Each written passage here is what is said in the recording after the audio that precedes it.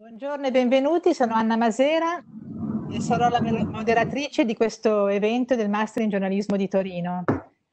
Margaret Sullivan, che saluto, pazienterà nella prima parte in italiano per il suo dialogo con noi, che poi sarà ovviamente in inglese. E saluto anche tutto il pubblico connesso via Facebook. Hi to the English speaking public connected on Facebook, and hi Margaret. Please bear with us for the introductions in Italian. We'll soon switch to English. Allora saluto e grazie per essere con noi Marco Castelnuovo, che dirige il Corriere di Torino, e sono venuti a salutare gli studenti il rettore Stefano Geuna, che saluto e ringrazio, il direttore scientifico del Master Christopher Cefenic, il presidente dell'Ordine del Piemonte Alberto Sinigaglia, che ringrazio per averci raggiunto. Passerei subito a loro la parola. Prego, rettore. Grazie, buonasera a tutte e a tutti. È un piacere essere qui presente oggi a salutare. Un saluto a tutti, in primis ovviamente gli studenti e le studentesse del nostro master e in particolare la dottoressa Margaret Sullivan, che terrà la sua lezione magistrale qui a nostro uso, ma sfruttando anche potenzialità del web di tutti coloro che vorranno collegarsi via Facebook attraverso. Scusate. Il tema della lecture della dottoressa Sullivan mi interessa molto e mi dà lo spunto per alcune brevissime considerazioni iniziali. Si parla di giornalismo locale, si parla di informazione locale, si parla ovviamente in generale di giornalismo e informazione e da medico lasciatemi anche pensare a quello che è stato l'argomento di maggiore attenzione dell'informazione, del giornalismo negli ultimi mesi, purtroppo, perché si è trattato di un dramma, di una tragedia che ha colpito l'intera umanità, ovvero la grande pandemia, la Covid-19, per fortuna la quale cominciamo a vedere in qualche misura la fine, ma che tanti danni ha fatto in questi ultimi mesi. E qui veramente si sono scoperte tante cose. Due su tutte vorrei metterle sullo stesso piano. Da un lato l'importanza della scienza, perché si è scoperto quanto valgano le informazioni vere, le informazioni basate sulle evidenze, quindi le cosiddette informazioni scientifiche, pur con tutte le loro limitazioni, sono le uniche che ci permettono di affrontare le situazioni della vita, in particolare quelle più complesse, avendo una speranza di raggiungerle. Ma di fianco alle informazioni vere e alla scienza ci ha fatto rivalutare anche la modalità di comunicare, e quindi il giornalismo e quindi l'informazione, e in particolare l'abbiamo scoperto tutti, l'informazione locale, l'informazione nella propria città, nel proprio quartiere. Addirittura abbiamo tutti seguito, credo con molta più attenzione, i vari servizi delle varie testate, a partire dal nostro TG regionale della RAI, ma che sicuramente ha svolto un'attività capillare in questi mesi.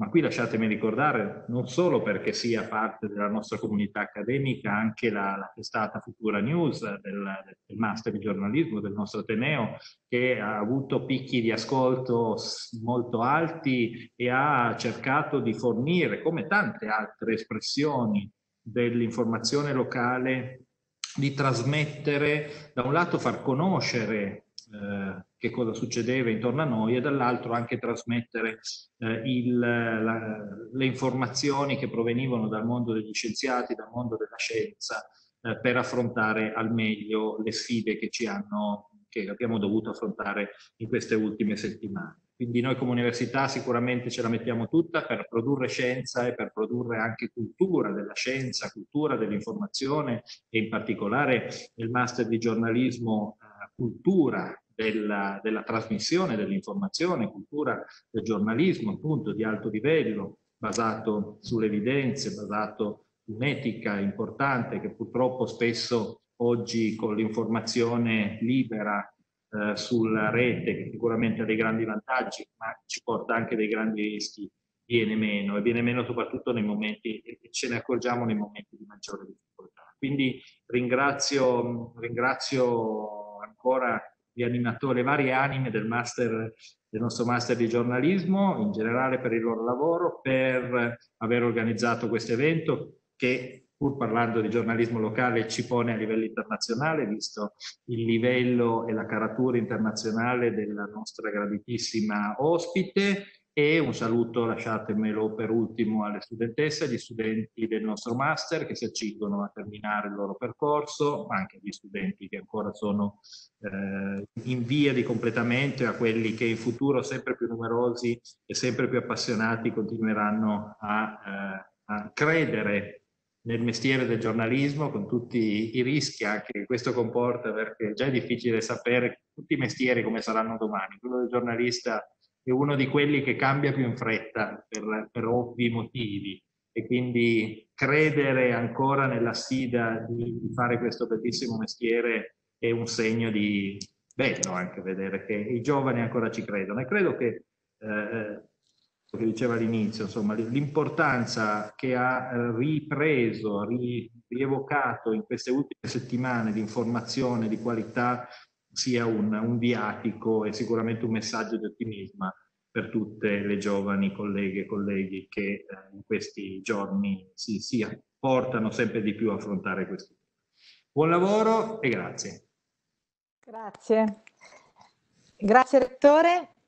Io grazie per il saluto, anche perché abbiamo avuto varie occasioni per incontrarci da quando si è insediato il Rettore, quindi mi fa piacere che sia venuto a salutarci alla fine del percorso. Darei la parola subito a Alberto Sinigalia, Presidente dell'Ordine del Piemonte. Grazie Alberto per essere venuto a salutarci. Grazie a te, grazie a tutti che saluto calorosamente. E anch'io mi ricollego a quanto diceva il professor Geuna alla vicenda del virus.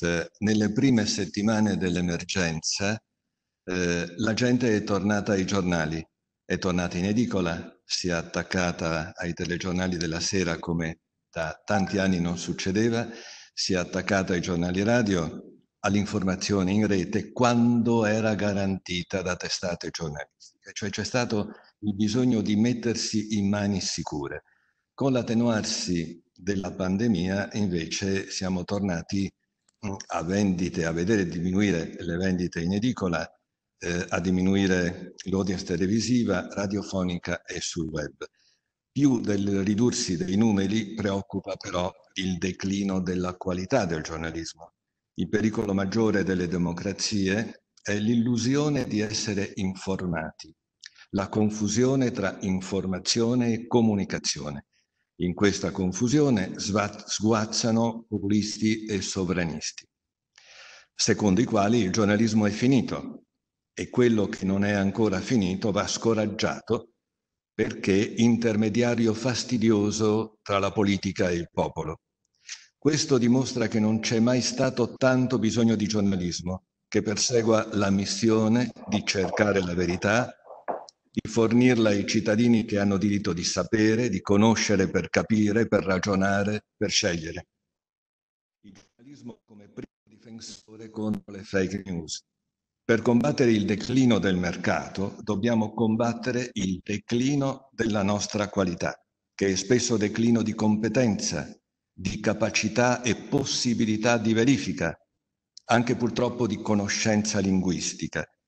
Su questo fronte, da anni l'Ordine dei giornalisti collabora con l'Università di Torino per il master e oltre il master anche per la formazione e l'aggiornamento professionale.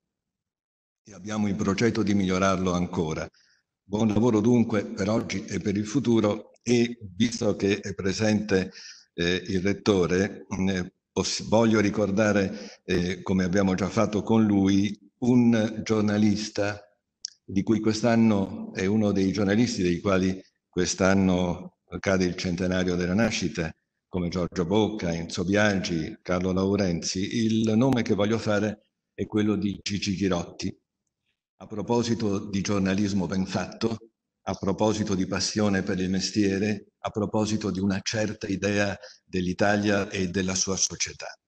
Gigi Ghirotti, lo ricordo ai ragazzi e a coloro che ci ascoltano, era un inviato speciale della Stampa, poi dell'Europeo, poi ancora della Stampa, il quale seppe di essere malato di cancro e appena l'ebbe saputo, uscito dallo studio medico, entrò nella redazione romana della Stampa e propose di fare un'inchiesta sugli ospedali pubblici, di farsi inviato malato tra i malati.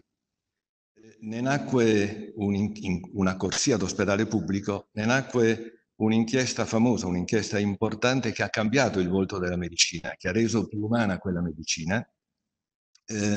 L'inchiesta aveva il titolo, e poi sarebbe uscito anche un libro dallo stesso titolo, Lungo viaggio nel tunnel della malattia, e mi sembra giusto ricordarlo in quest'anno non solo per il centenario ma anche per la coincidenza tragica della pandemia che stiamo ancora vivendo, e mi sembra giusto ricordarvelo oggi proprio facendo seguito alle parole del rettore e dicendo: questo è un magnifico mestiere, però attenzione, è un mestiere di grande responsabilità, una responsabilità la nostra non differente da quella di un medico. Possiamo fare delle cose importanti, ma dobbiamo farlo bene, essere preparati a assumerci le nostre responsabilità.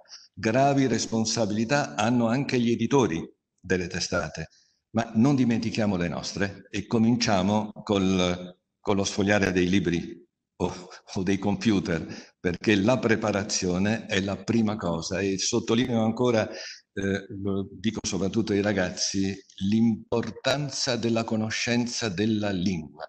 Abbiamo bisogno di conoscere più parole e di conoscerne profondamente il significato. Buon lavoro a tutti per oggi e per il futuro.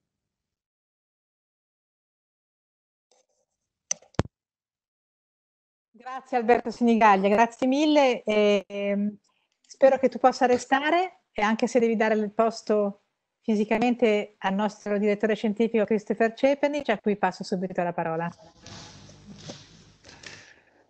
Grazie Anna, grazie a tutti voi che ci state ascoltando, grazie a Margaret Sullivan per essere qui con noi oggi e per darci questa importante occasione di confronto.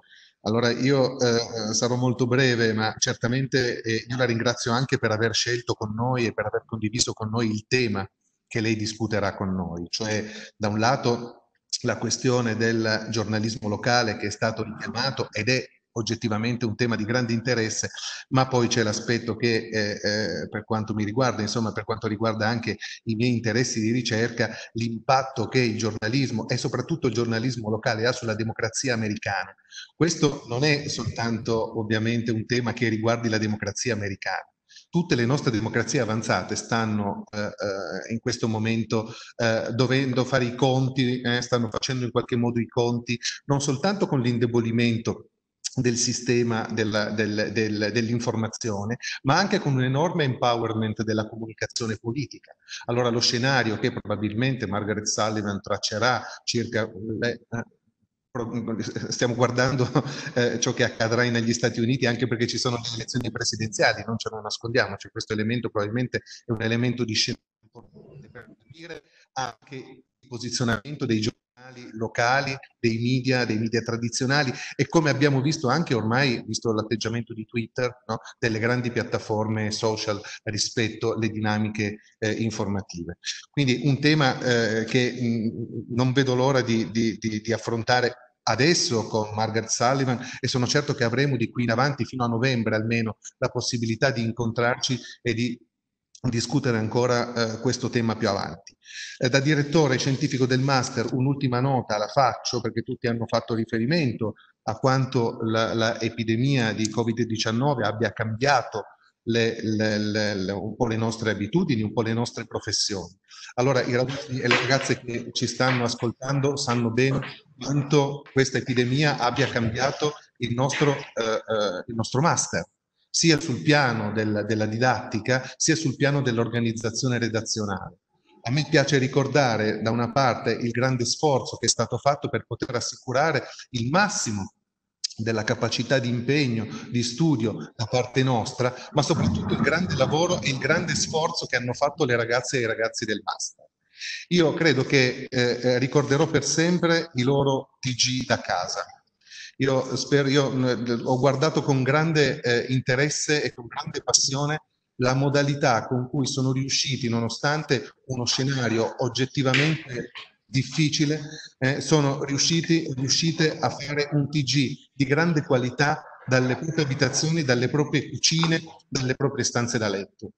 Allora questo è per me un elemento che mi fa riflettere su un fatto, e cioè che se è vero che questa crisi ci ha tolto qualcosa dal punto di vista relazionale, purtroppo ci siamo visti poco nell'ultima parte di questo biennio, ci siamo relazionati poco, abbiamo fatto poche cose insieme e guardandoci negli occhi abbiamo utilizzato meno modalità di tipo tradizionale, e questo è vero, e secondo me lì abbiamo perso qualcosa. Però è anche vero che abbiamo scoperto con questa modalità il vero atteggiamento che deve avere un giornalista. Cioè quello che io ho visto uscire, che si è molto potenziato nei ragazzi e nelle ragazze che ci stanno ascoltando, con questa modalità, la spinta e la vocazione ad essere giornalisti tanto più forte di prima. Per questo io ringrazio, nonostante tutto, il team del Master in Giornalismo, i nostri tutor, Sabrina Roglio, Valentina, tutti quanti, ma il mio pensiero è per i ragazzi soprattutto, perché hanno dato una dimostrazione di professionalità che francamente mi ha lasciato molto soddisfatto. Buona lezione e buona continuazione a tutti.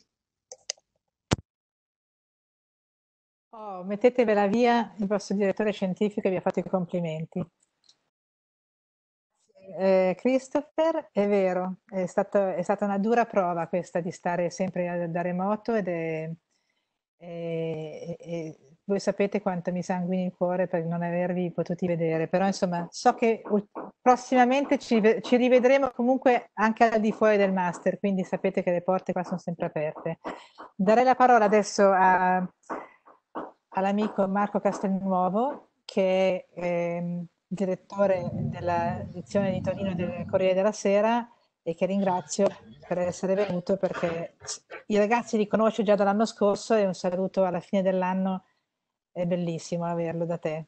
Speriamo poi che possa venire anche il mio direttore Massimo Giannini più tardi, forse ci raggiungerà, ma temo che abbia avuto un contrattempo e non sia in grado di raggiungerci, ma vedremo. Prego, Marco. Ciao a tutti, grazie Anna per l'invito, grazie a tutti quelli che mi hanno preceduto e chi mi sta ascoltando. Sarò brevissimo, visto che sia il rettore che il presidente Senigallia e anche Ceperni ci hanno di fatto detto quello che si doveva dire, no? E non voglio togliere spazio a Margaret Sullivan, di cui tutti siamo impazienti di ascoltare. È chiaro, sì, questa pandemia non si può non farne riferimento, nel senso che la pandemia ha cambiato il mondo e lo cambierà, e cambierà anche il mondo del giornalismo. Me ne sono accorto facendo il giornale e mi rendo conto di quello che sarà e quello che succederà poi. Quindi è evidente che la pandemia ha cambiato tutto, e questo per voi che uscite da un master è un grande vantaggio. Poi cercherò di spiegarvi come. Siete molto fortunati di aver finito il master adesso, perché non dico una tavola rasa, però certo c'è una strada che va ridisegnata, no? Si vede, se vogliamo, la terra, ma siamo in barca, quindi la strada non è segnata e uno può decidere dove andare. Questo, se vogliamo, è bellissimo. Perché dico così? Perché come ha detto prima anche il rettore, come ha detto anche prima il presidente Senigallia, il riferimento al giornalismo di qualità verificato, insomma c'è stato un grosso ritorno ai grandi brand che fanno giornalismo, lo fanno in modo professionale, e il giornalismo scientifico. Il Corriere della Sera si è avvantaggiato rispetto a tutti gli altri perché aveva una redazione salute, perché faceva un settimanale sulla salute e quindi conosceva virologi, epidemiologi e medici, aveva intrature negli ospedali, e quindi è stata molto avvantaggiata. Ma quanti di noi hanno affrontato con rigore scientifico o un argomento scientifico sui giornali? Prima della pandemia c'era comunque la crisi climatica che, se vogliamo, sovrasta il coronavirus per portata e per anni, e non c'è una redazione clima nelle redazioni, adesso scusatemi la banalizzazione, e questa è una cosa alla quale uno in realtà, se vuol fare un giornale moderno, dovrebbe pensare. Se un tempo ci si occupava di esteri, cronache, cultura, spettacoli, oggi si dovrebbe occupare di medicina, salute e benessere, crisi climatica, emergenza lavoro, insomma sono cambiati proprio i temi. E qui un giovane, secondo me, si deve infilare. Come diceva, e già chiudo, prima il vostro direttore scientifico e anche Anna, il fatto di non essersi visto è un controsenso. Il giornalismo è sempre di più un lavoro di squadra, è sempre più un lavoro dove uno mette una firma, l'altro mette la statistica, l'altro mette la visualizzazione dei dati, è un lavoro di team. Uno scrive da Pechino, l'altro scrive da New York. Bisogna vedersi e soprattutto bisogna vedere, bisogna andare, vedere, capire, parlare, calpestare il marciapiede, come si diceva un tempo. Questa è una parte che a tutti è mancata in questa fase. Però è anche vero, e questo è sull'input, però è anche vero che sull'output tutto è cambiato. Cioè, quelli che dicono, quando io chiedo alle persone perché vuoi fare il giornalista e mi dicono perché mi piace scrivere, io rispondo sempre loro che è come se uno mi dicesse io voglio andare a giocare nell'Inter e io gli chiedessi ma perché vuoi giocare nell'Inter? E quello mi risponde perché mi piace correre. E il correre, come lo scrivere, secondo me delle precondizioni se uno vuole fare il giornalista o vuole giocare nell'Inter. Quello che deve fare adesso un giornalista è trovare non solo i modi per recepire un'informazione, ma anche quella di comunicarla, che non è più solo l'articolo scritto e addirittura non è neanche più solo un video, perché può essere un video con le scritte, un video in verticale. Pensate che non ci sono nemmeno i player sul web per fare i video in verticali. Stanno nascendo ora perché Instagram ha introdotto questa nuova forma di comunicazione. I video in un minuto, i podcast, le notifiche, l'informazione su Instagram che finisce su Instagram senza portare link. Quindi ci sono le infografiche, pensate alle infografiche che fa l'Economist, che sono meravigliose nella loro essenzialità, ma quanto più è semplice, quanto più una cosa è complicata prima. Per cui queste cose con la pandemia si sono notevolmente accelerate. La possibilità di fare una diretta video, la possibilità di fare un'intervista dall'altra parte del mondo attraverso appunto Zoom, piuttosto che questa piattaforma o tutte le altre. Bene, è un grande momento per i giornalisti e per il giornalismo. Poi lasciate perdere il business del giornalismo, le case editrici, l'editore, che poi invece hanno delle difficoltà per ottenere le revenue necessarie per garantire l'indipendenza del giornalismo. Ma per noi giornalisti è una grande possibilità, ed è una grande possibilità per i giovani e per chi esce fresco di studi, perché assieme alla competenza, oltre a un po' di mestiere, ci aggiunge anche la capacità di sapere quale, data la notizia e dato il target di riferimento a chi voglio rivolgermi con questa notizia, scoprire quale deve essere il mezzo migliore. Non sempre un articolo, non sempre un video. Eppure se io voglio rivolgermi a dei ragazzi dai 20-25 anni, devo andare su Instagram e ci sono altre regole. E se voglio andare su Facebook ci sono altre regole, se voglio usare le notifiche push ci sono altre regole, e quindi è una grandissima occasione perché si riparte tutti da zero e chi ha buon vento secondo me arriverà in fondo. Grazie a tutti. Bella la metafora del buon vento. Senti Marco, so che poi tu avrai una riunione di redazione e dovrai andare via, ma magari riesci a tornare, per cui ti aspettiamo più tardi perché sono sicura che i ragazzi avranno delle domande anche per te. E mi piacerebbe che potessero salutarti anche loro. Però adesso io passerei all'ospite d'onore di questo evento, che è Margaret Sullivan, e quindi passerei a parlare in inglese e spero che chi è collegato, che è italiano, sappia l'inglese, però abbiamo il vantaggio di avere una traduttrice che ci farà la traduzione testuale dentro la chat di Facebook, per cui chi è collegato e fa fatica a capire Margaret, anche se secondo me la capite perché ha un inglese meraviglioso e parlerà lentamente, però ci sarà anche la traduzione scritta del senso di quello che sta dicendo, per cui seguite la chat. E nel frattempo vi dico anche che se volete fare domande, anche voi collegati su Facebook e non solo i miei studenti, potete ovviamente prenotarvi mandando dei messaggi dentro la chat e c'è qualcuno dell'Università di Torino che poi mi farà avere le vostre domande, i vostri commenti. So now I'm switching into English finally to say hello to Margaret. Thank you, Margaret Sullivan. I'm so honored and excited that you're here, that you were able to come and join us to speak to my students, and thank you for accepting the invitation. You know how I admire your work immensely, and how I've been inspired by you to become public editor, which is really a difficult task. And I still sometimes wonder how you did it. Anyways, for those of you who don't know her, she's the Washington Post media columnist. She writes on press rights, on the digital transformation, on media ethics, and the business of journalism. She was the first female and longest serving public editor at the New York Times. And that is how I got to know her. She inspired me and continues to inspire me for that role. And she was also the first female executive editor before that of the Buffalo News, where she started her career as a summer intern. So these students should know that you can actually rise through the ranks to the top, as she did. She's a former member of the Pulitzer Prize Board. She lives in New York City. And she's about to publish her first book, Ghosting the News, Local Journalism and the Crisis of American Democracy. And I saw her tweet with the first copies published, so I think she got her first box sent in. We're looking forward to read it, but we're so excited that today she will tell us a little bit about it. It's like an anticipation of what we'll read eventually when we get her book. And after her speech, there's going to be room for Q&A. Margaret said she doesn't want to speak too long without your questions, so my students will have questions, and then maybe questions will come in also from the public. Margaret, your latest column answers to my students on how to be good journalists, neither by being stenographers nor activists, but sorting out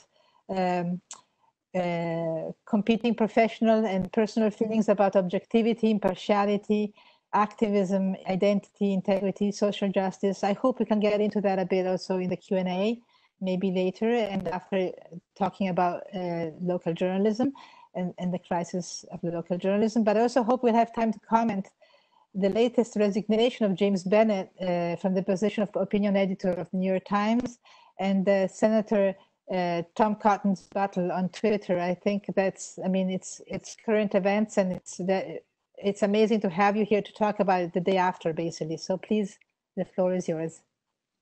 Thank you so much. I am very honored to be with you, and I thank Anna for this opportunity and the university, and it's wonderful to see all of your faces. I wish that we could be truly in the same room. And, you know, I love Italy very much, and I've been to Italy many times. I would love to be able to leave a graduation talk and perhaps go to a wonderful restaurant and have a great meal and some wine, but it is not to be, so we will make the best of it as much as we can. So I would like to speak a little bit about the subject of my book. If any of you buy it, I think I should warn you that it is novella length. So it is only, maybe I'm not warning you, maybe I'm promising you this in a happy way. It is only 105 pages, and it is a paperback. So don't get any grand ideas about it being a major, heavy volume. It is a small book, but it's my first book, and I am very excited about it. And I did receive a shipment yesterday of the actual books, you know, the printed books. So it was exciting. I dedicated it to my two children, Alex and Grace. They are young adults, and I dedicated it to journalists everywhere. So that certainly includes all of you. So please know that I was thinking of journalists all over the world with this book. So Writing it was an interesting adventure because the situation kept changing as I was trying to write it. The premise of the book, the basic point of it, is that all over the world, but particularly in the United States, the local regional journalism that has been such a part of our news system for many decades is really disintegrating. And I'm sure you all know the reasons for this. We've had the change in family structure. We've had the change in the way we receive information. Obviously, the internet is probably the biggest factor here, and the decline of print advertising. So for many years, as you learned, I was the top editor of a regional newspaper in New York State. So once you get outside the New York City area, it is the largest news organization, the Buffalo News. And for many, many years, this was a very rich paper in the sense that we were pulling in a great deal of advertising revenue. And in fact, we were owned up until very recently by a famous person you might have heard of, Warren Buffett. So Warren Buffett is a famous investor, one of the richest people in the world. And when I was at the paper for many years, we were essentially sending $1 million per week, every week, to Omaha, Nebraska, to the Berkshire Hathaway company that is his company. So very lucrative. I had a staff of 200 people, and we were careful, but honestly, we had a lot of money to play around with. That is just no longer the case. And many newspapers in the US have gone out of business altogether. Since 2004, more than 2,000 newspapers have closed their doors completely. And many others have become what I call and others call ghost newspapers. So that is the kind of the explanation for the title of my book, Ghosting the News, because what's happened is that the systems that were in place for a long time to produce local journalism have fallen away. And the result of that is very bad for journalists, of course, and for young journalists, because there really isn't much opportunity, or not nearly as much as there used to be.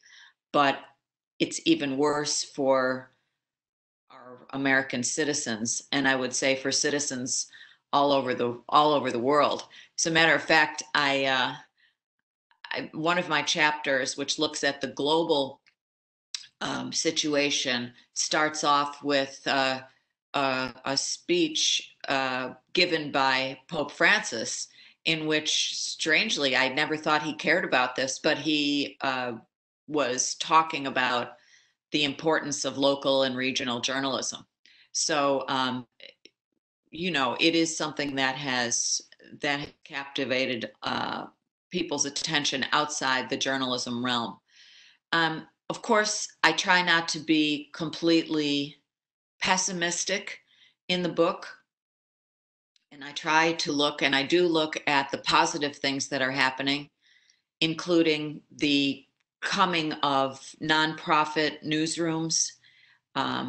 For example, in the United States, a very prominent one is the Texas Tribune.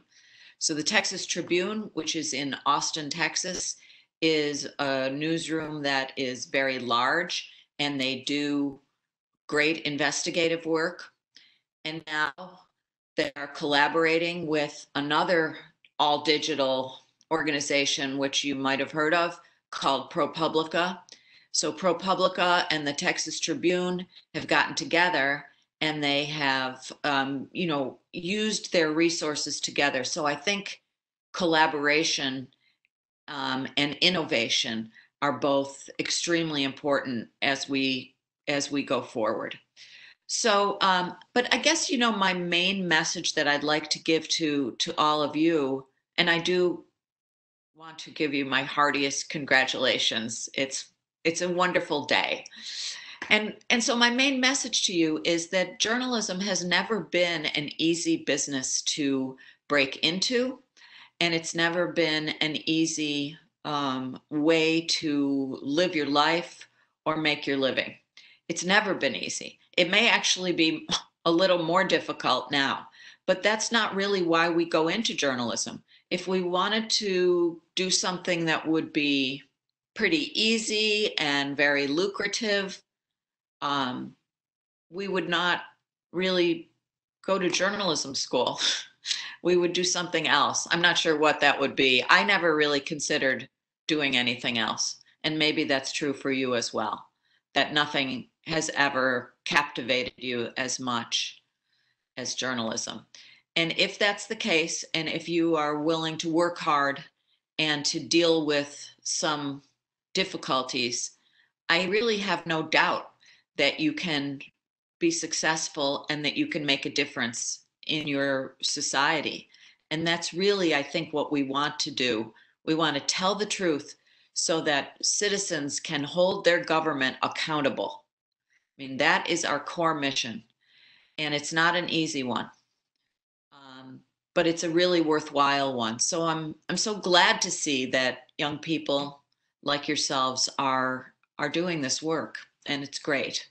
So, but you know, there are a lot of juicy, wonderfully interesting things going on right now, as Anna alluded to. So it might be fun and interesting to talk about some of those. And we can certainly talk about what's happened at the New York Times and in other big news organizations. So I would love to, you know, broaden our discussion out so we're talking to each other a little bit.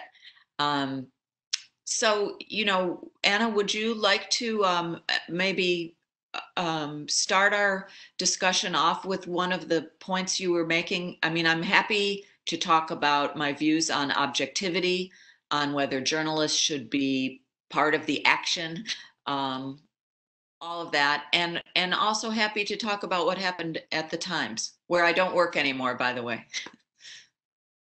Of course, we know you don't work at the Times anymore. You're at the Washington Post, but for some reason, I mean, you seem to be sorely missed by everybody on social media. They keep calling you out every time there's a problem at the New York Times. They say, what would Margaret Sullivan say if she were the public editor? And would this have happened if she had been at the New York Times? And so you're sorely missed. And that's very interesting and also wonderful for you, but maybe not so much for the news organizations that didn't replace you for some reason. Maybe we could start from there. I mean, why isn't there more? Why is being a public editor not a thing anymore at the New York Times and I think also at the Washington Post, right? Yes. The Washington Post had they called it ombudswoman, ombudsman, or ombudswoman for a long time before the New York Times did. But they ended their position several years ago, before the New York Times ended theirs. And now the Times, which only had one from about 2003 or 4 until about 2018, you know, so it didn't really last that long. They have ended theirs. National Public Radio still does have one, and there are others. But I think it's, you know, having a public editor, for the top editor of a newspaper, it is never a comfortable thing. You don't want someone looking over your shoulder. And that is what the public editor does. They look over your shoulder. Someone described it as having a shadow editor. So I think when newspapers and other news organizations started having financial difficulties, it was thought, you know, it was a convenient time to move past, or to get rid of, I guess, the public editor, or not to renew it. And also, one thing that we heard a lot was, well, now we have social media, we have Facebook, we have Twitter especially. And so when a problem arises, we can rely on social media to bring up these problems, and then we can discuss them on Twitter, on social media. We can answer them. This is the news organization's point of view. I would disagree with that for one main reason, which is, at least when I was the public editor of the New York Times, it was expected and built in to the job that you would be able to talk to the top people and get good answers.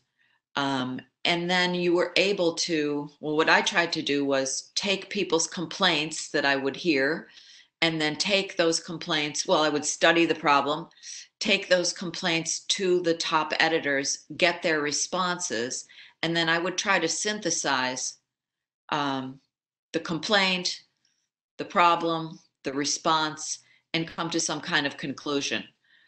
I don't think this can happen on Twitter. Or if it can, I've never seen it happen.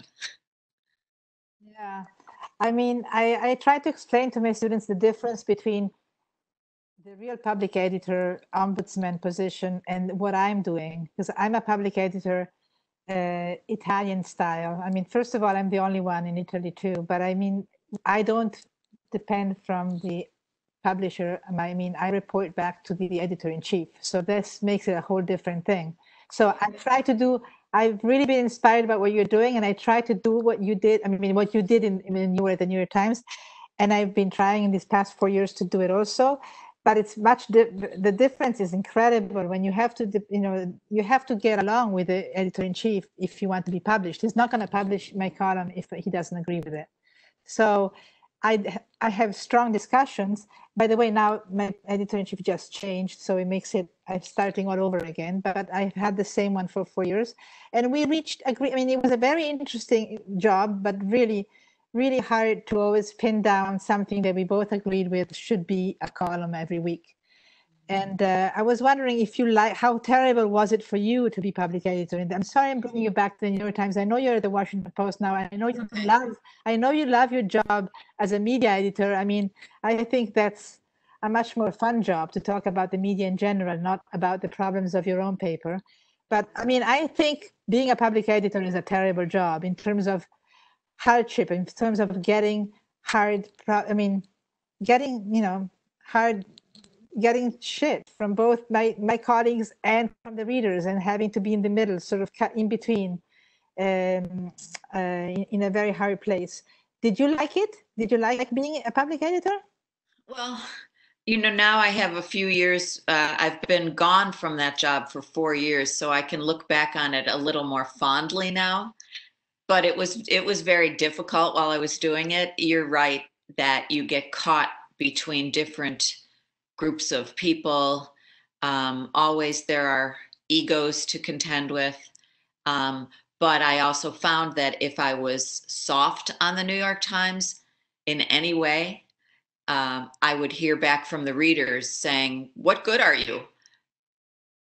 So I had to be tough. And it was difficult, but it also, you know, frankly, was a great opportunity for me, because I was able to come from a regional newspaper to New York City, and to live in New York City, and to be a part of an important part of the New York Times. And I did feel that people appreciated it, that readers appreciated it. And even the people inside the Times, I would often hear from people that they did appreciate what I was doing. So it was, I guess I would have to describe it as a very mixed experience. No kidding. Okay, well, I have questions for you. I have tons of questions, but I think the students have questions too. So I will come back with my questions if they haven't asked them themselves later. And I would like to let them have the floor, and maybe they can start asking their questions first. Please, Great. Go ahead. Ragazzi, tocca a voi. Chi ha voglia di fare domande? Go on for the questions. I turn my microphone off. Good morning. I'm Martina. Nice to meet you. Thank you. So I'd like to ask you a question about local journalism. because usually in Italy, when we speak about local journalism, we mean, many times local journalism means bad journalism in Italy. And my question is, how can a local newspaper be able to keep the community's attention and to sustain itself economically, and at the same time avoid clickbaiting, voyeurism, and fake news? Thank you. Thank you. That's a great question. And it's, well, I guess I would say you could write a book about that. It's very sweeping. I mean, to me, the biggest problem right now is the economic problem, because the revenue base has gone away. And that's a huge thing. You know, how are we really going to sustain ourselves? And I think the basic answer to that is that we have to have a closer tie to the communities that we're covering. And the people in those communities must feel that we are truly representing them and trying to do important work that they attach importance to and a value to, enough of a value that they will pay a subscription rate that might be much higher than it used to be, because it used to be that advertising would sustain us. Now we have to really look to the people of the community to sustain us, and that's much harder. But I think it comes down to doing important, good work, especially investigative work.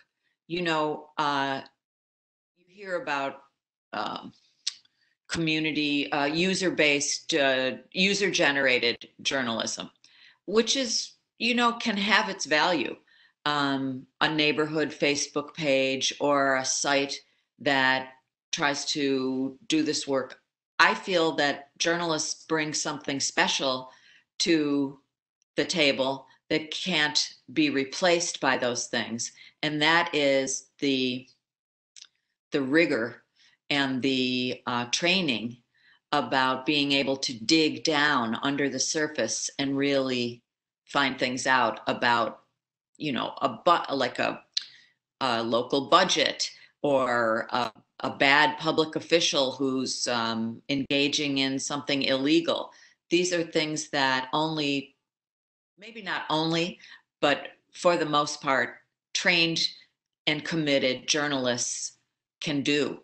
And I think if we do that well enough and we reinvent ourselves for the digital age, we have the best chance of surviving.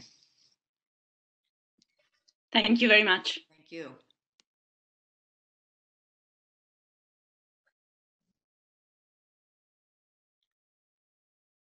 Good morning. Good morning. Good morning. My name is Nicola. My question is, what is the ideal business model for local journalism? Well, yes, I think that's something that it's changing as we speak. You know, as we said, there was a time when the best business model was to rake in a lot of print advertising dollars. That's no longer the case. At this point, from a business model perspective, it may be that the nonprofit organization that is funded by philanthropy and membership is probably best positioned to pay the bills. So, you know, I will give the example of one in Buffalo. So in addition to the newspaper, which of course still exists, but it no longer has 200 people in the newsroom. Now it's more like 70, 75.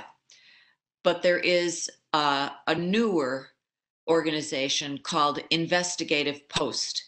And it's a small investigative nonprofit funded largely by donations and grants and some membership. And they do great work, but they only have a few reporters. So this is the problem. I think that has the best approach to going forward, but it doesn't have the scale right now that we would like to have. So it's a tricky, there's no good answer, unfortunately, but that's about the best, I think. Thank you so much. Thank you. Hello, Margaret. Hi, Hello, Margaret. I am Luca. Hi, Luca. Nice to see you. Thank you. One question. Do you think that local news suffers from mergers of news organizations? Why and how so? Thank you. I missed a key word. Do I think that local journalism suffers from mergers of news organizations? Mergers and acquisitions. Mergers. Yes. Yes, absolutely. It does, Luca. One of the things that's happened is that these large private equity companies and corporations, well, two different things.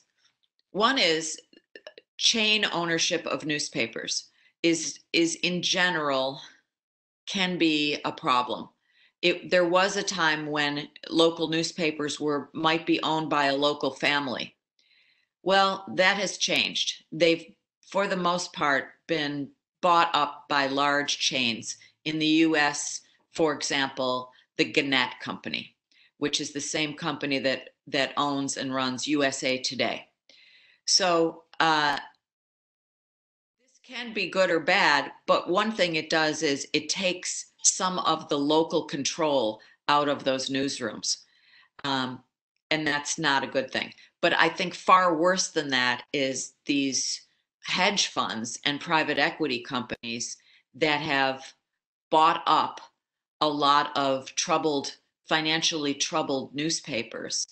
And what they're trying to do has nothing to do with journalism. It has to do with trying to harvest the last profits from these companies. So they lay a lot of people off. They do anything just to keep the company making a profit, and they reap that profit. And there's no effort to plan for a future that would continue the journalism. So I do think that the ownership of these organizations is a huge problem, and your question is very astute. Thank you. Hi, Margaret. Hi. Hi, nice to meet you. I am Federico. Hi, Federico. I would ask to you, in your research, did you find hope for local newspaper, local realities? How can they retain readers? Well, yes, that's a big challenge. I think the way they can retain readers is by making themselves necessary, and I would even use the word indispensable, so that the readers feel that if they don't have this newspaper in their community, they are really missing something. And without that kind of a strong connection between the readership and the news organization, there is no chance of success. But there are some examples in the United States of local regional newspapers that are doing quite well with this, and one of the key things is they don't consider themselves just a print newspaper anymore, but they have really capitalized on the digital opportunities and, presenting their journalism in a way that really uses the tools of the digital world in a good way. And I think still some people want to hold the paper in their hands and they want to feel and see that print, and others are ready and willing to move to digital, and some people are in between. So we have to kind of build the bridge while we're walking on it. And that's not easy. Not easy. Thank you. Thank you. Hello, Margaret. I'm Vincenzo. Nice to see you. Thank you. You too. I would love to ask a question about citizen journalism. How can citizen journalism help local journalism, and why it's so underdeveloped? Well, thank you. That's a great question too. One of the things I researched in my book was a community called East Lansing, Michigan. So it's not too far from Detroit, Michigan. And there, this woman who is very smart and has a PhD started up a digital news organization that is completely staffed by citizen journalists. And she recruited people who were not journalists, who were maybe retired government workers or housewives or others. And she basically taught them how to go out and cover a meeting and how to write about all the things that were not getting covered. And it's gotten a pretty good foothold. It's, they don't make a lot of money and they aren't able to pay people much at all. But people understand that this is valuable work. And so they're doing it. And it's a really interesting model. And this woman I interviewed who started it said that everybody in journalism these days wants to focus on revenue as the problem. But she thinks that it can be solved in the other direction by getting people who have an interest in their community to do the work for a very small amount of money or maybe no money at all. So I think we have to look at a lot of different kinds of solutions here. There will not be one perfect answer. Thank you. Thank you. Hi, Margaret. I'm Valeria. Nice to meet you. Hi, Valeria. I have a question about journalism and power. You wrote in a recent article on the Washington Post that the president didn't start this ugly cycle of media bashing, but he's made it immeasurably worse. So, in your opinion, how can the media stop the bashing and improve its condition? Well, I don't think there is much of anything we can do about President Trump attacking the media, because it is very much part of it's something he's been doing for many years, and it's part of his whole way of being president. It's built in. He actually appeals to his base of voters by going after the media, and they like it. They feel like we don't trust these elite journalists, and we are happy, President Trump, that you are attacking them on our behalf. So there's not much we can do about it in the immediate sense. But your point was that this goes back before Trump. And there, I think there is a lot of mistrust from people, the public, toward journalists. And, the breakdown in local journalism has contributed to that, because at one time, you would go to the supermarket or your child's school, and you might find there a reporter who, you would have that community sort of, oh yes, we know this person because they live amongst us. But now with that whole system so much shrunken so much, now journalists are more concentrated in New York City, in Washington, in the big cities. And then I think that contributes to this sense that they don't understand us and we don't like them. So part of the solution is to try to forge greater connections between, you know, the general public and journalists, and to show that we can do the kind of work that will matter to them. And it's not something you can do overnight. But if we're going to be successful, we have to work on the trust issue. Okay, thank you. Thank you. Hello, I'm Adriana. Hi, Adriana. Linking to the previous question, how should journalists relate to power, especially when it is hostile to the press, both at the national and the local level? Well, there are some people who say that journalists should be in a fighting position with power. They should be adversarial. I don't necessarily believe we need to be adversaries to power, but what we do need to do is be unafraid of power and willing to stand up to power. So this means this, you know, okay, that sounds great. How does it play out in real life? Well, it may mean that if you cover a beat, let's say you cover city hall, you know, city government, it may mean that the people that you cover are going to be pretty unhappy with you because of some of the work you do. And that's probably a good thing, because if the people we cover on our beats are constantly happy with us, we can be pretty sure we're not doing our jobs correctly. So there is this tension.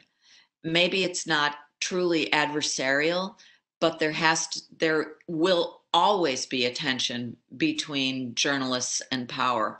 And we have to know that, and to some extent we have to embrace it, or at least not be afraid of it. And it's hard. I mean, it calls for a lot of courage on our parts. Thank you. Hi, I'm Jacopo. Hi. Trump's first term began with the proposal to build a wall on the Mexican border, and is ending with a wall around the White House. With this protest, did Trump's position worsen in view of a re-election? Well, you make a great point that the wall, which he said would be built and that Mexico would pay for, that hasn't really come to pass, although there's been some effort to build some things at the border. Now, because he feels under siege, there is an effort to build this sort of to protect the White House, and it is a very strange thing to see the wall go up there. You know, it's a difficult position for a journalist to you know, I guess I will say I write an opinion column, so I'm allowed to express myself in a way that a straight news reporter might not. And I will say that I think that particularly from a press rights perspective, Trump has been a very bad influence for the United States. He has hurt us in that way. As far as the wall goes, I mean, I think that what we need in our public officials is someone who can speak to, you know, go out into communities, go out to the country and speak to the pain and the agony that is taking place in communities, rather than to sequester yourself and stay so protected. Thank you. Hi, Margaret. I'm Chiara. Hello. Nice to meet you. You too. Hello. In the argument between Trump and Twitter, but also between Twitter and Facebook, who do you think is right? Thank you. Okay. Yes. Well, Facebook is almost always wrong about everything, so I'll start with that. That's a little bit of an exaggeration, but I do think that these social media platforms need to come to terms and recognize that they are responsible for a great deal of harmful misinformation that's being circulated on their platforms. And to that point, I think Twitter has done a better job than Facebook in saying, for example, we aren't going to take political ads, and saying we are willing to at least make a start toward restraining or labeling some of the president's very inflammatory and inaccurate statements. Now, President Trump pushes back against that and says he's being censored. But I think all of you guys and I know that that's not censorship. I mean, if that was censorship, then every bit of editing that took place in a newsroom, or every time we say, well, that's not true, so we're not going to print it, that would be censorship too, but it's not. It's just recognizing that there's such a thing as truth, and we have to try to stick as close to that as we can in as many ways as we can.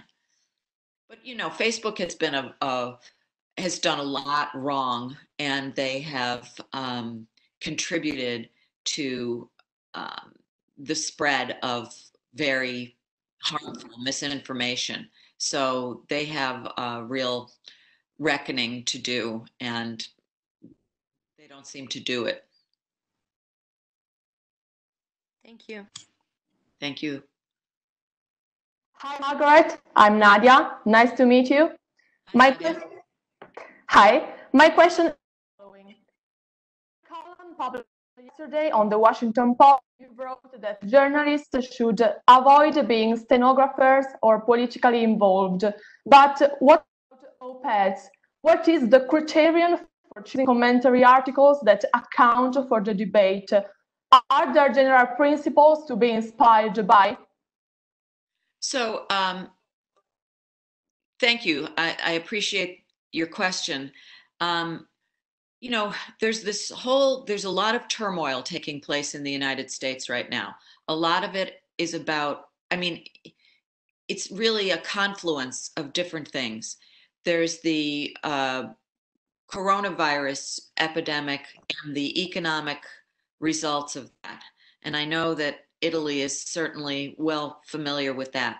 And on top of that, we've had this huge period now of racial protest, because people have seen the police in different cities treating people of color very badly.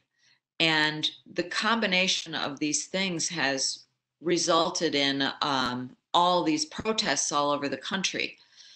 And I think it comes down to inequality. So, as journalists, we want to stand up for the things that we believe in. And certainly for me, one of those things is equality for people of different races, for people of different income levels. I believe in gender equality, all of these things. And I think in general, the journalists I know also feel this way. This is kind of what draws us into journalism. We care about these social problems. So now we're presented with a situation in which there's all these protests, and how do we act about it? And the reason I said, don't be a stenographer. So a stenographer would just write everything down and not bring any kind of interpretation or judgment to it. And a lot of people, members of the public, say that is what they would like. Just give me the facts. Don't interpret it for me. My argument is that every time you present facts in a news story, a video, of even a photograph, you are bringing your interpretation to it. Every word is part of an interpretation, and you have to be aware of that. So that's why I say, don't pretend to be a stenographer, because we can't do that. At the same time, I don't think we should be involved in party politics. I think we need to maintain a sense of impartiality.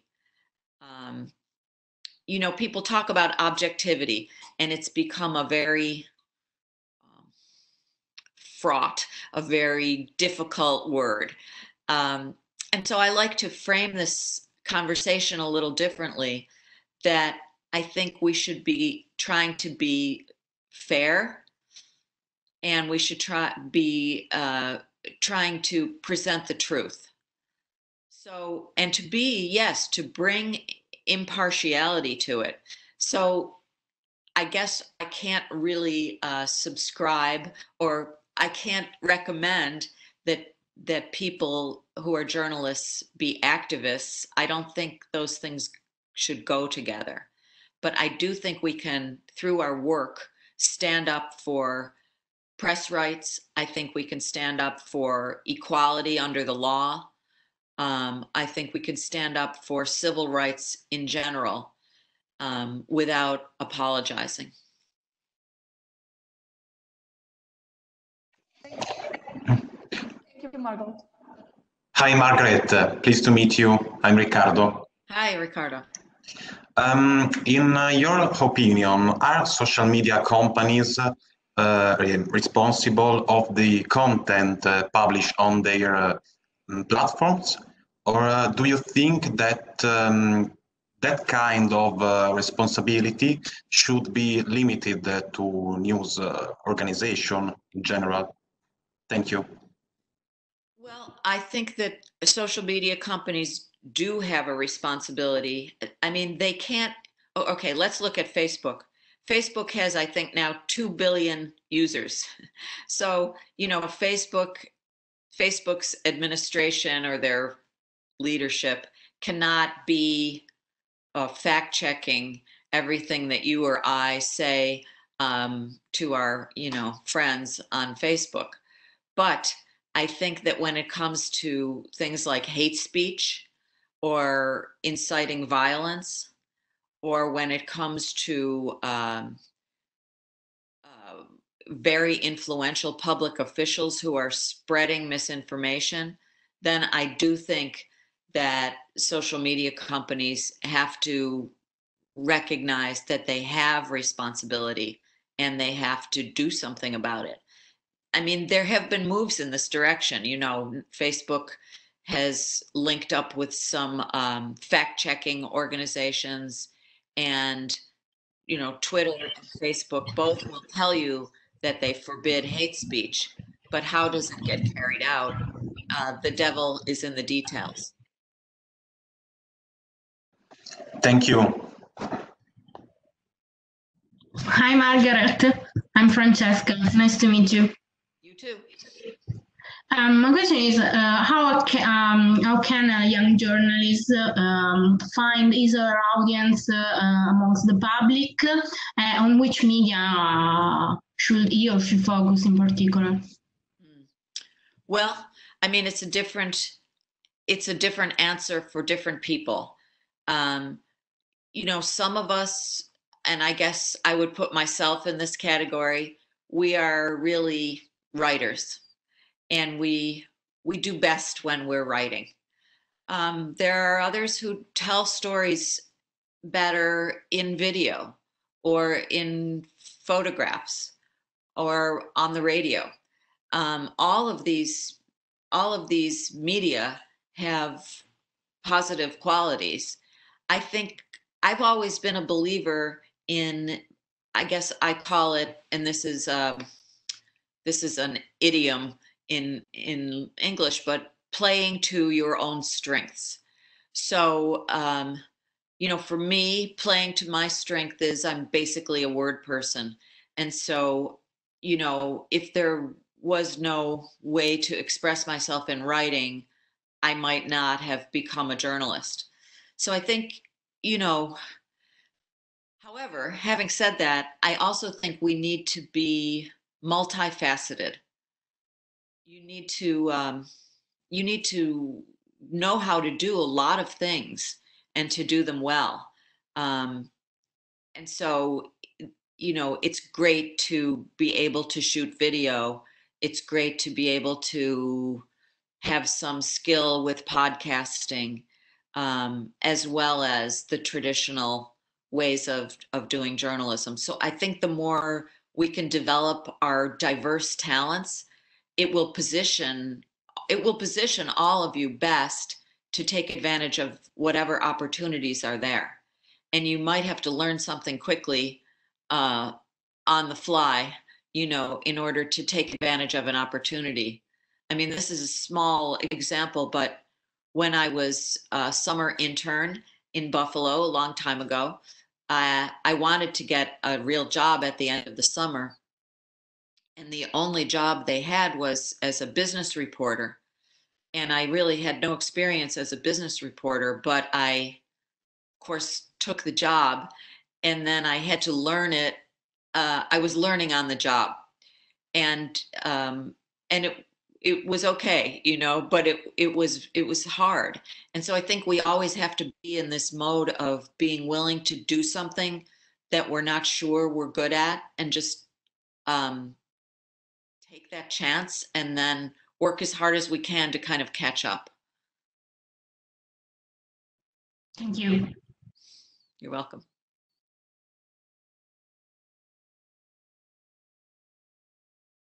Hi, Margaret. Hi to see you. Hi, you too.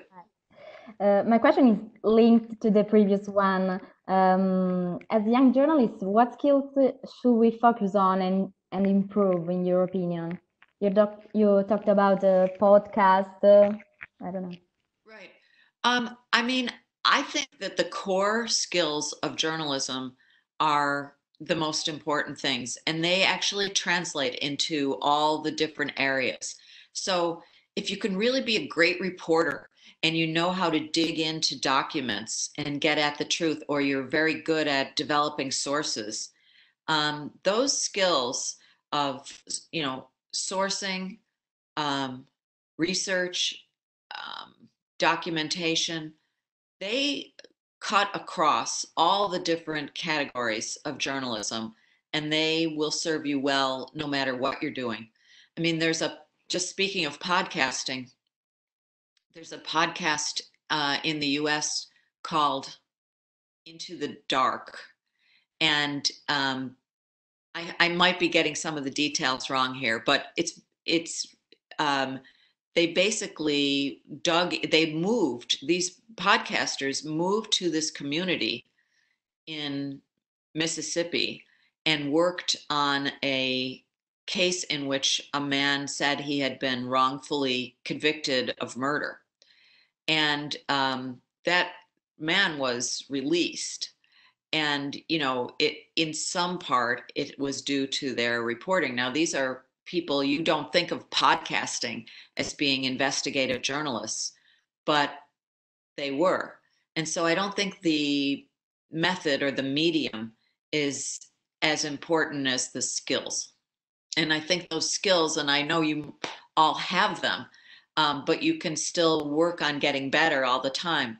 And of course, one of the great things about this business that we're all in of journalism is that you do continue learning.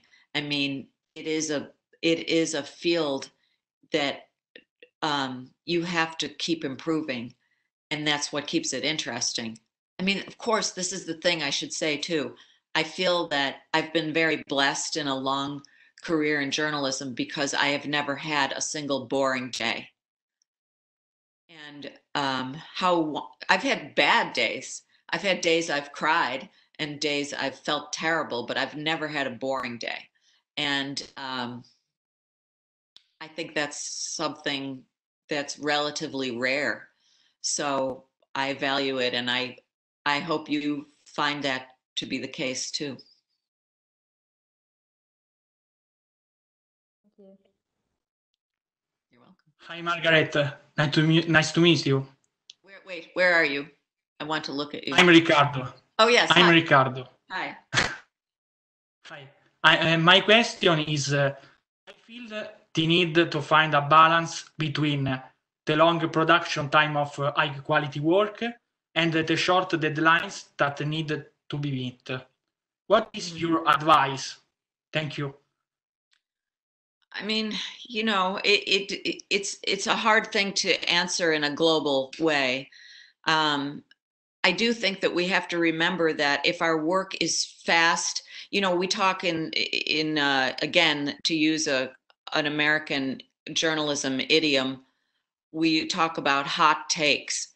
So the hot take is something comes up and I write 500 words and it's not really worth much, but it might get a lot of clicks because it's very current at the moment. You know, hot take journalism is not something we should be striving for. But sometimes it's appropriate to have something that's quick but still has quality to it. And I think we can do best when we are responsive to what's happening right now, but also are looking at, you know, trying to do both, really. Trying to do the longer, deeper investigative piece, but not being so buried in it that we can't pick our heads up and do something quick to satisfy an editor, to, you know, keep us in the conversation, without retreating from or forgetting about that larger, deeper work that probably has more value to it. So I would say it's not either or, it's both and. Thank you.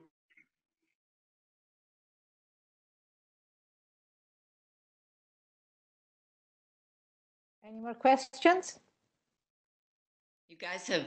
You guys have exhausted me.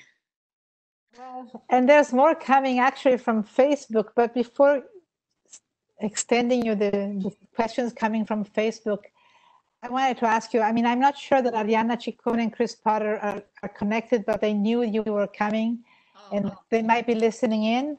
Okay. You were meant to come to the Perugia Journalism Festival this year. Yes. And I even had my plane tickets purchased. I know, so we're really sad, but we hope you will when the pandemic subsides and at the next festival, hopefully. I'm going to do a lot of things when the pandemic subsides.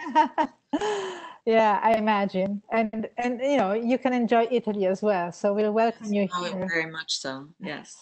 But do you think the topics of the panels you were meant to be on, like, you know, you had many panels, you were going to be on the misinformation panel, a media literacy panel, a panel on accountability, transparency, and covering government lies. Do you think they will keep being relevant? And there was one panel that you were going to be on that I think there was a great question. Maybe you can answer already now here, because I'm sure you have an opinion about it. Is that, do you think the struggling journalism media should take money from Google and Facebook to make ends meet, since they took all the advertising? Well, I do think that Google and Facebook, I think, of course, we need to make sure that when we take funding from social media, that there are restrictions built in so that we maintain our independence. But at this point, I'm not willing to, you know, this industry, which is so important, is really suffering. And so I think we have to look at every possibility. And yes, I'm not opposed to accepting funding from social media companies if it's done in the right way. Okay.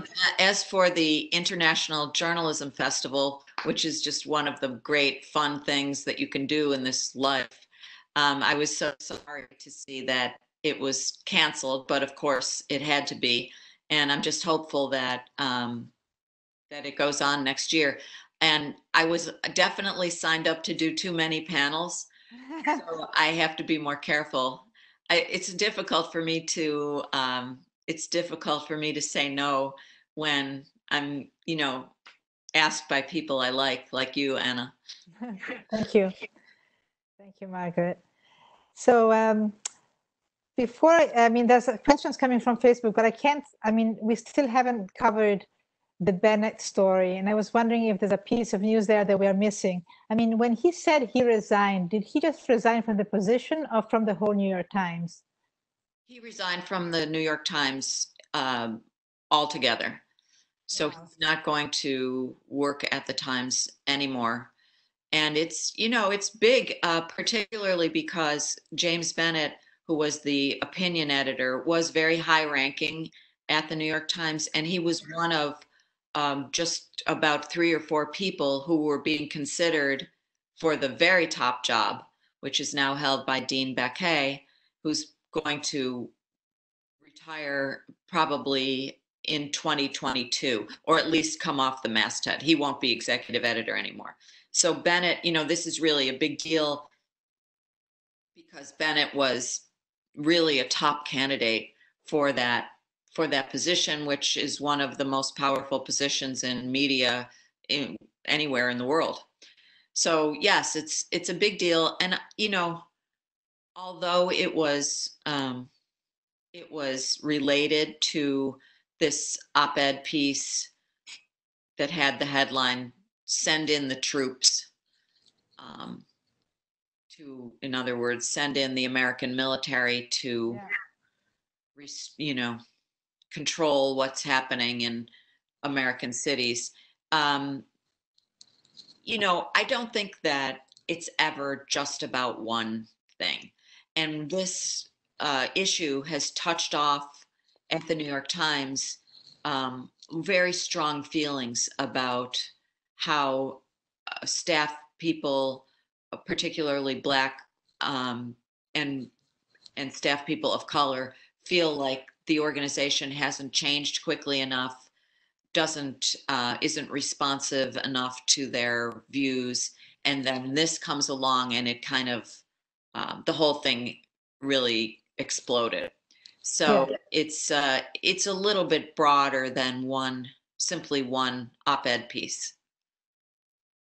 Yeah, but it is an incredible thing that happened at the New York Times, and we're watching it from abroad because the New York Times has been a beacon for us for journalism. We've always looked up to the New York Times, and we still do, even with its corrections.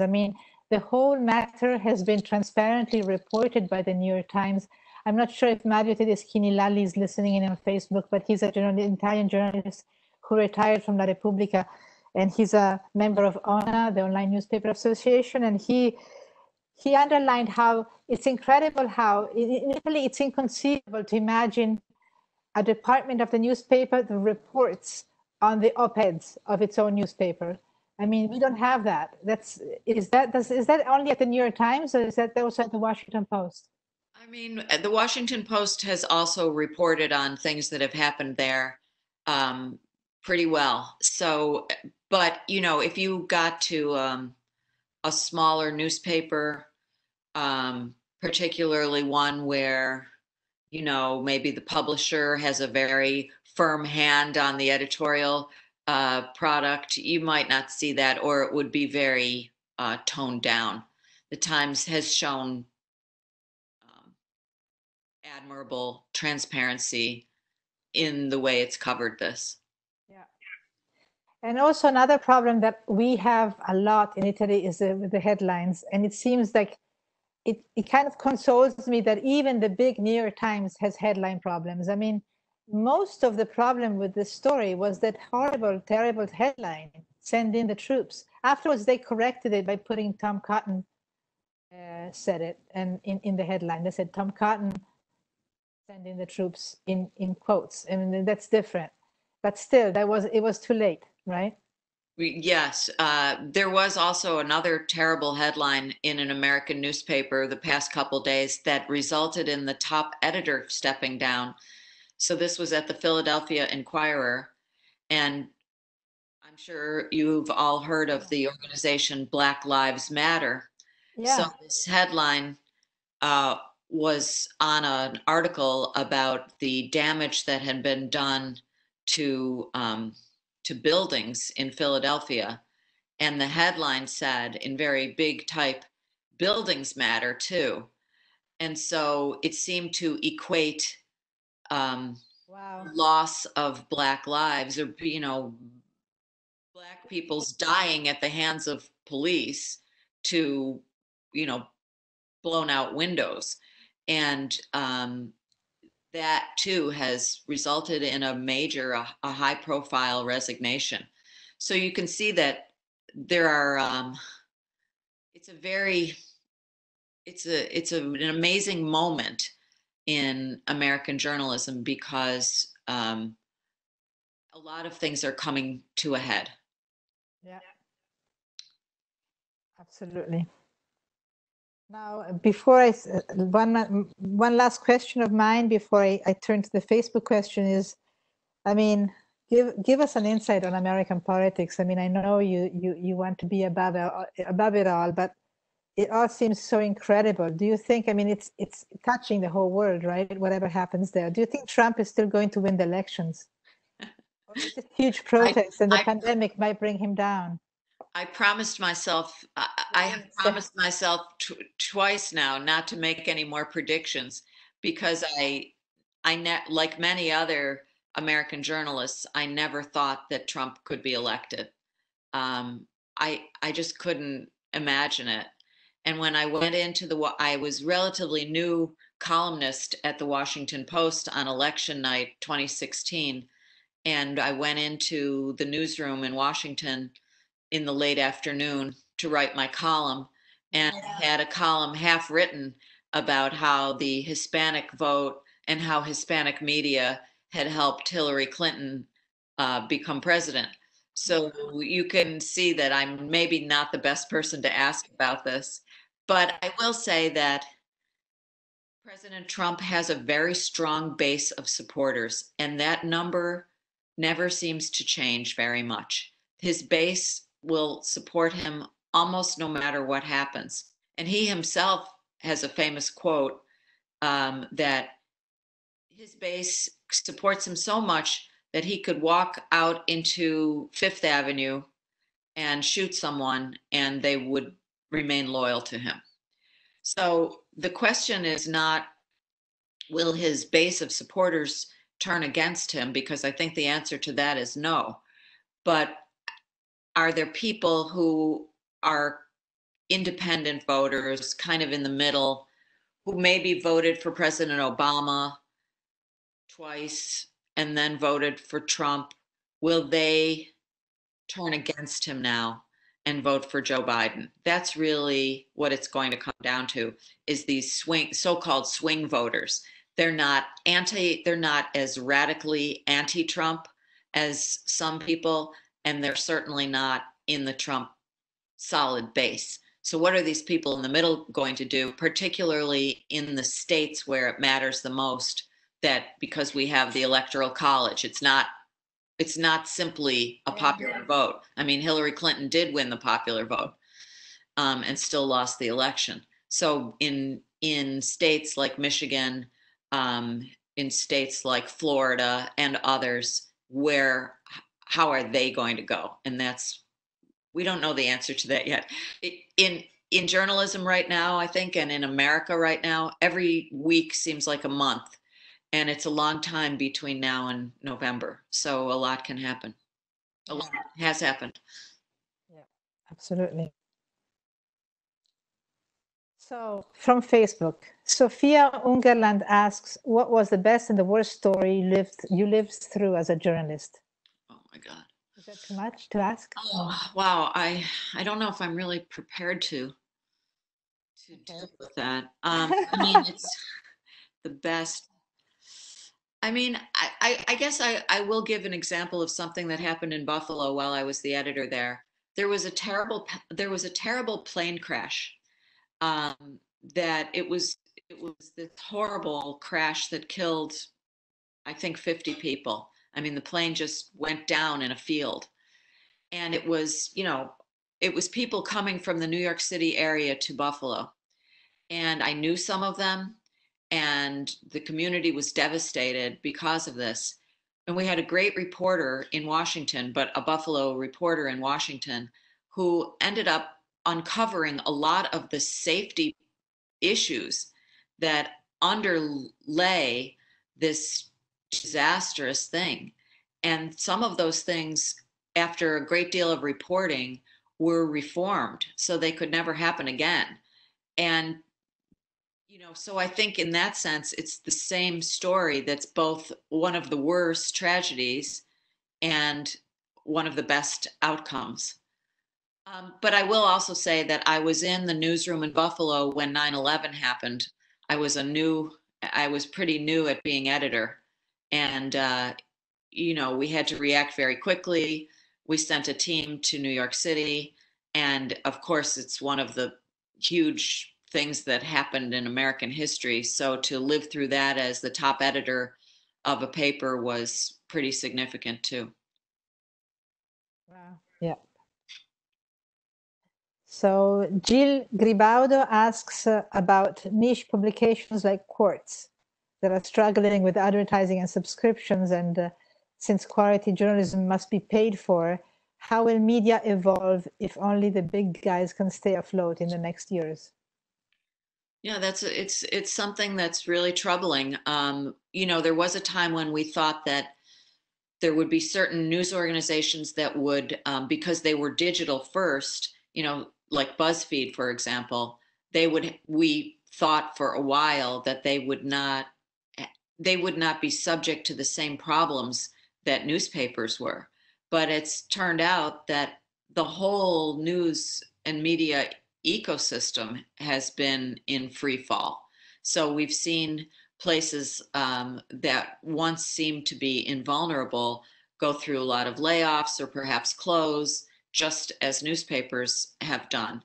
So, it's really hard to get a handle on this right now. We're in a period of reinvention and really dealing with the fallout. Something that happened when I was writing my book was that the book was pretty much written, and then the pandemic occurred.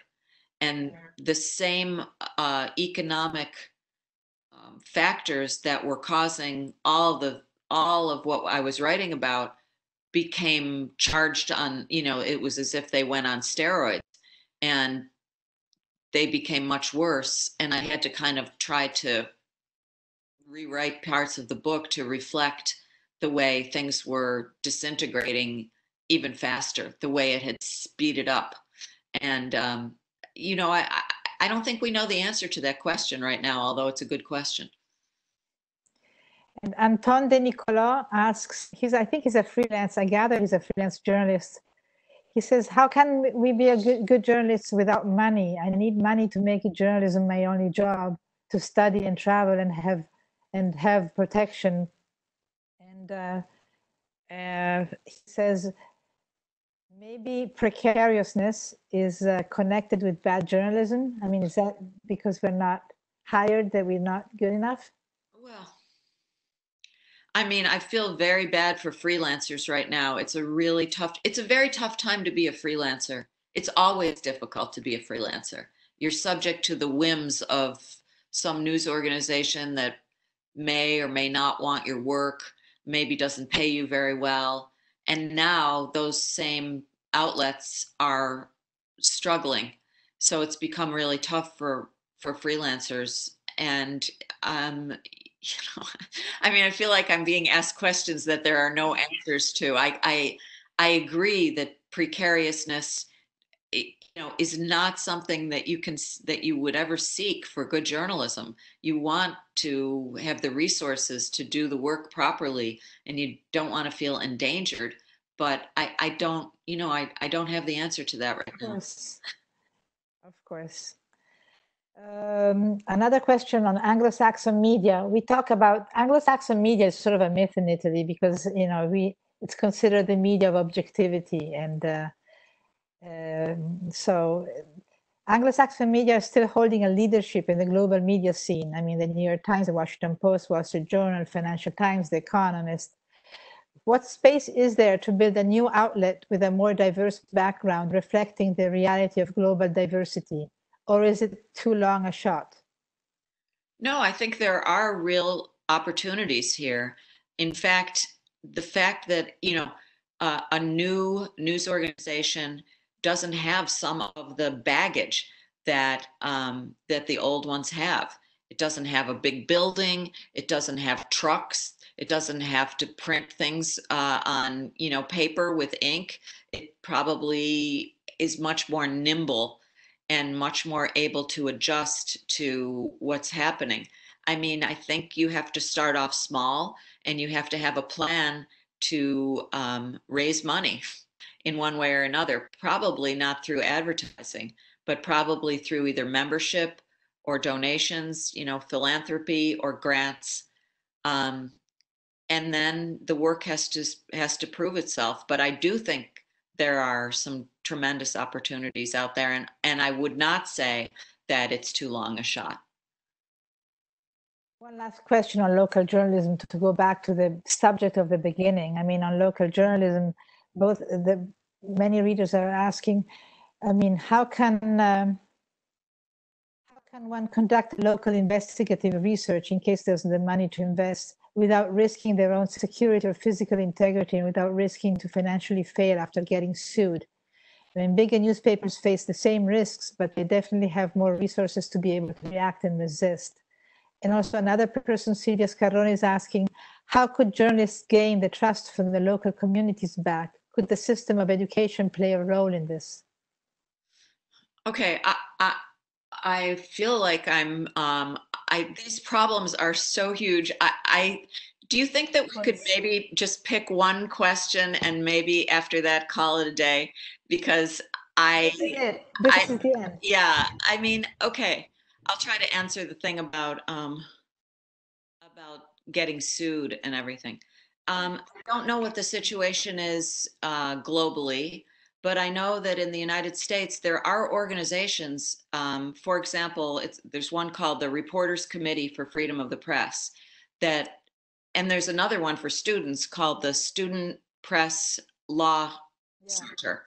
And they provide legal help, legal resources for individuals and news organizations that don't have a legal department and they don't have, famous lawyers who are willing to and able to go to court for you. So I think we have to, again, with a lot of these challenges, collaboration rather than competition is part of the answer.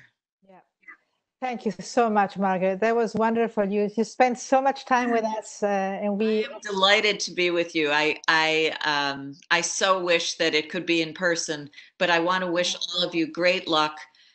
Your questions were wonderful, and I'm sure you all have some fantastic adventures ahead. So be safe, and be careful, and be brave. And we can't wait to read your book. Ciao. Thank you. See Remember, you next year. it's small. Okay. Bye, guys. Ciao. Bye. Ciao. Bye bye. Thank you. You're welcome. Ragazzi, vi invito a salutare Marco Castelnuovo, visto che è tornato dalla riunione ed ha seguito tutte le domande, perché approfittiamo del fatto che possiamo tornare a parlare in italiano e chiudiamo con lui questo incontro che oramai stiamo arrivando alla fine del tempo. Abbiamo ancora qualcuno sta facendo grande rumore, però attenzione. Abbiamo ancora 10 minuti. Se volete fargli una domanda e parlare con lui, abbiamo ancora un po' di tempo. Io avevo una domanda in realtà che mi è venuta in mente mentre ci parlava. Buongiorno, io sono Roberta Lancellotti. Prima ci ha detto che siamo molto fortunati ad essere dei giovani giornalisti che entrano nell'universo del giornalismo in questo momento. Le confesso che ci sono giorni in cui non mi sento fortunata, non mi sento così tanto fortunata ad esserlo. Le redazioni, i giornali, le TV mi sembrano un po' chiusi in generale e mi sembrano chiusi ancora di più in questo momento. Capisco che ho capito tutto il discorso che forse cioè di distinguere le testate, gli editori dall'essere giornalisti e il giornalismo, però volevo chiederle in quanto anche direttore, quali spazi, quali opportunità vede che si siano aperte, che si stiano aprendo per noi, ecco? Allora, è molto semplice. Innanzitutto, voi avete partecipato a un master di giornalismo che vi dà il tesserino e vi dà la possibilità di svolgere alcuni stage, quindi un piede dentro le redazioni lo mettete, molto differente rispetto al freelance. Perché una volta che voi entrate nelle redazioni avete la possibilità di mettervi in luce, cosa che non è scontato per tutti, soprattutto per chi lavora da fuori. E dopodiché io, appunto, come dicevo prima, non è tanto, cioè io lo vedo, no? È ovvio che se uno mi dice guarda, io voglio fare il giornalista e voglio lavorare nella redazione cultura del Corriere della Sera, bene, ritengo che ci siano dei problemi. Se invece uno è aperto, ma lo diceva anche prima Margaret Sullivan, lo diceva c'era un posto nel reparto, nel settore economia e mi sono buttata anche se non sapevo niente. Allora, se invece uno segue, guardate, cioè l'esempio di Frida su Instagram o di Will, sempre su Instagram, piuttosto che nuove giornali solamente online che stanno nascendo, per non parlare di quello che sta nascendo addirittura sulla carta domani e vedremo cosa sarà. Beh, sono tutte novità che non c'erano fino a 2 anni fa. E nei precedenti 5 anni non ci sono state tutte queste novità come in questi ultimi 2 anni. Se uno inizia a fare un buon prodotto podcast, faccio per dire, c'è la possibilità che nel giro del prossimo anno e mezzo, una redazione gli compri il podcast piuttosto che assuma lui, piuttosto che Google o che ne so, Facebook o Amazon aprono un reparto con dentro i giornalisti come hanno fatto in anche altre parti del mondo. Apple ha assunto dei giornalisti.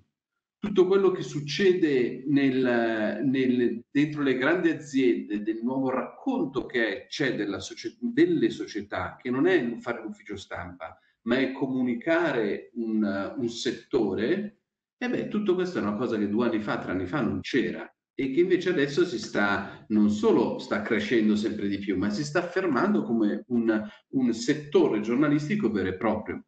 Quindi tutto dipende da quello che vuoi fare. Se uno mi dice no, per me giornalismo è scrivere 40 righe dalla Camera dei Deputati e fare il cronista parlamentare, vi dico buona fortuna. Se invece uno dice io faccio il giornalista perché sono curioso delle storie del mondo e delle notizie, beh, allora pensate solo che Narcos, la famosa serie TV, è stata scritta da dei giornalisti del Wall Street Journal, che in un anno hanno fatto un'inchiesta sulla droga e sui cartelli della droga messicana e americana e come si muoveva nell'arco degli anni 70, dopodiché invece di fare 2 pagine sul giornale è diventata una delle serie più celebrate nella storia di Netflix e degli ultimi anni. Capito?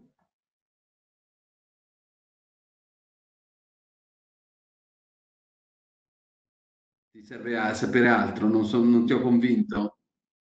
No, sì, sì, grazie.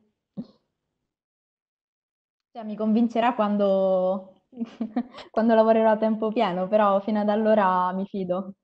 Sì, però lavorare a tempo pieno non deve essere più un altro che ti dà il lavoro a tempo pieno, devi essere tu, specialmente nei primi anni, che ti trovi tante collaborazioni da poter lavorare a tempo pieno e poi vedere quello che cresce. Difficilmente un giornale adesso assume, ma perché fondamentalmente sono strutture che si stanno disarticolando. Quindi, però io vedo che ci sono tante iniziative che innanzitutto ti fanno fare il mestiere di giornalista e non solo passare le dita o le foto, che è comunque un mestiere, ma non è esattamente quello che uno pensa di fare.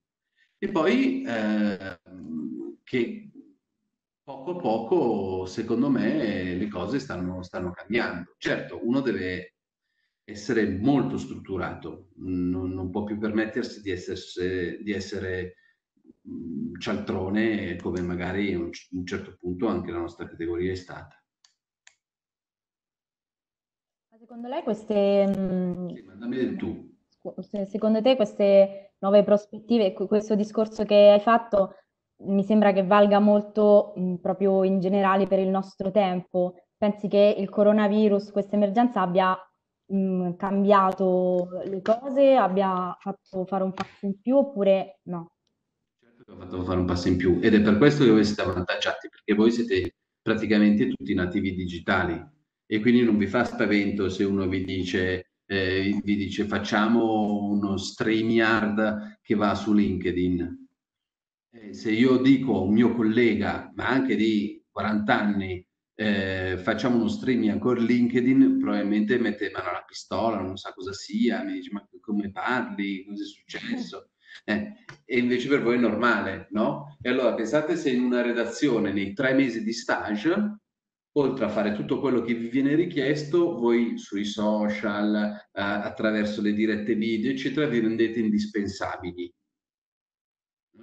E visto che, e guardate, lo sto vedendo io, visto che sempre meno soldi, visto che poi si deve parlare anche di soldi, arriva dalla pubblicità tradizionale della carta e sempre più da forme alternative che non sono la semplice skin sul sito internet, che anche quella se la mangia Google, eccetera, eccetera, ma sono dei progetti digitali che vengono costruiti ad hoc insieme al cliente, con il cliente, eccetera. Beh, se uno è in grado di mettere in piedi dei progetti del genere, beh, benissimo, benissimo, cioè diventa indispensabile in una redazione. Io sai perché sono stato assunto? Perché nel 2006 io ero precario alla stampa, l'Anna si ricorderà, ed ero precario alla stampa. La stampa divenne, dopo una serie di contratti da precario, io ero arrivato dopo la scuola, la stampa diventa full color, quindi la stampa di carta cambia formato e diventa full color, e il mio capo, al quale io devo gran parte di tutto quello che io sono, che si chiama Giampiero Paviolo, che adesso purtroppo non c'è più, era totalmente incapace di mettere tutti i colori dei codici, eccetera, eccetera. E io studiai il manuale per il sistema editoriale alla perfezione e gli coprivo tutti i buchi, tutti gli errori che lui faceva. Lui lasciava codici, colori sbagliati, eccetera, eccetera, e io passavo e rimettevo a posto il capolettera giusto, la dita corretta, il colore rosso, il colore grigio, il colore blu, a seconda delle cose che doveva scrivere. Quando poi sono scaduto, e il mio capo ha fatto il pazzo per assumermi perché diceva io senza questo non riesco a chiudere il giornale la sera. È banale, però mi sono reso indispensabile, mettiamola così. Ecco, grazie Marco, questo è un bellissimo aneddoto perché visto che loro si affacciano all'ultimo stage adesso, e io a loro gli ho sempre raccomandato, mi raccomando, rendetevi indispensabili e non considerate al di sotto della vostra portata qualsiasi cosa, perché nelle redazioni dei giornali in questo momento c'è bisogno della qualsiasi, di tutto, per cui bisogna rendersi indispensabili. È dura perché molti di loro, tra l'altro, rischiano di fare stage parzialmente in remoto, perché il primo mese a settembre non tutte le redazioni riusciranno a fare entrare stagisti in redazione, quindi è uno stage ancora più difficile questo rispetto agli anni scorsi, però sono certa che loro sono pronti perché li abbiamo preparati, quindi confido nella loro forza di volontà e nella resistenza e flessibilità, capacità di adattamento.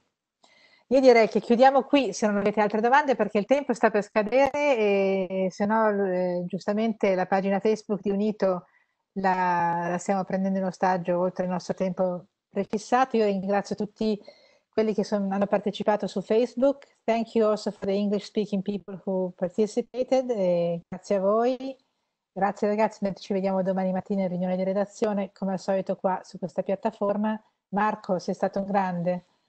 Marco Castelnuovo è anche un amico, oltre che essere un ex collega, direttore al Corriere, quindi sono molto contenta che abbia trovato il tempo per stare con noi. E niente, grazie. Ciao a tutti. Ciao. Christopher ciao a tutti. Grazie. In assenza. Grazie. Ciao a tutti. Grazie.